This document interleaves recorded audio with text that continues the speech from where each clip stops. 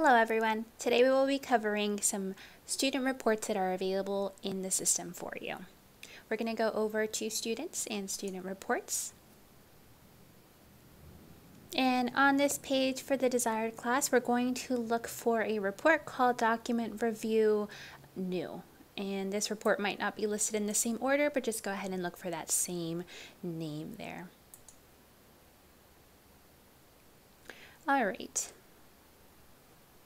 This report is very helpful for those of you who are using steps for immunization or compliance management, as it will help you track how many of your students have uploaded something, how many are approved, how many have not been yet approved, and this is something that you guys will set up in configuration. So if you go over to your left menu in configuration, you'll see that student module box here, and you set that up in profile required documents, which looks a little like this.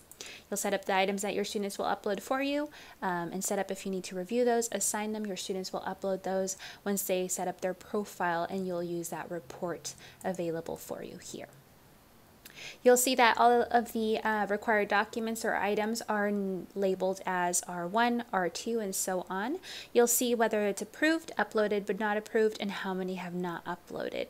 As we scroll through, you will see an icon legend box here that explains what each of those icons means.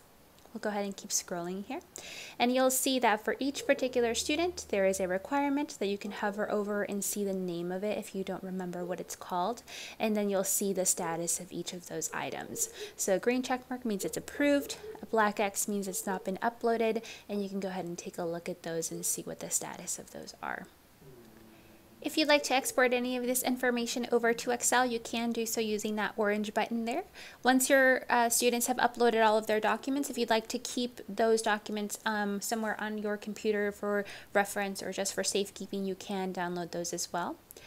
If, let's say, for one particular student, I want to go ahead and download all of just those students' documents, you can use that green down facing arrow there to go ahead and download those.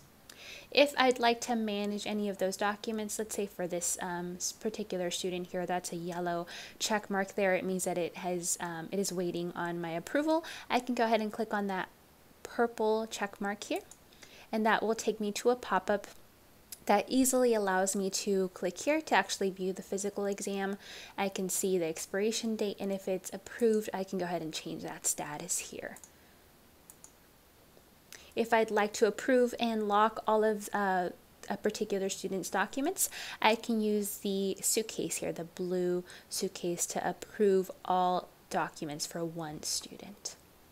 If there is an item that your whole class has uploaded and is ready to be approved, you don't want to go one by one on each of the students because you know that has already been reviewed by you in some other way. You can definitely approve all of the items for the entire class using the blue suitcase here at the very top. So that will approve everybody's assignment for that particular requirement. This page does have a second tab, so here over on the right hand side we see this review approved not required document section. So if there are any other items that you have added to your list that aren't required, those will be listed here. You'll see how many are uploaded, how many have expired, how many are not uploaded, and then you'll see those statuses, but this doesn't really require your attention as much as the first tab does. Thanks for tuning in.